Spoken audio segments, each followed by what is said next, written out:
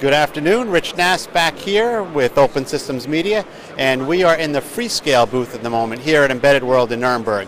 And I'm here with Ron Martino, and he is going to tell us about a new exciting announcement that they have to extend the I.MX family. Ron? Oh, thank you, Rich. I appreciate that. Really excited to be here at Embedded World. We have about 23 different demos here, a lot of demos around application processor family. And I'm really excited about the announcement of our Solo X processor, which is an extension of the I.MX6 family. It has three key attributes of this very highly integrated apps processor. It's targeted at connected vehicles as well as connected homes. And the features that really make it exciting are enhancements in security, where we have flexibility around domain controllers, controller blocks within the application processor.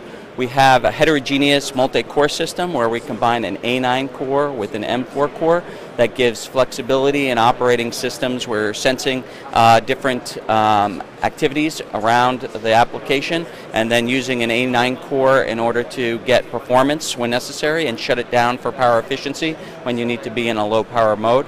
And then in addition to that, we have a fully enabled ecosystem for the I.MX6 family, which will continue to the Solo X family. So it's a very exciting offering. It brings security, it brings power efficiency with heterogeneous multi-cores, and full enablement with the rest of the I.MX6 family.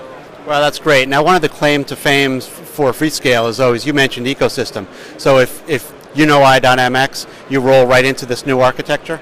Yes, so in terms of the type of ecosystems, we have our Sabre evaluation system, we have design services that are part of the ecosystem, and we work with many third-party ecosystem partners that are enabling IoT community boards, enabling healthcare monitoring systems, enabling software enablement platforms and services from third-party companies as well.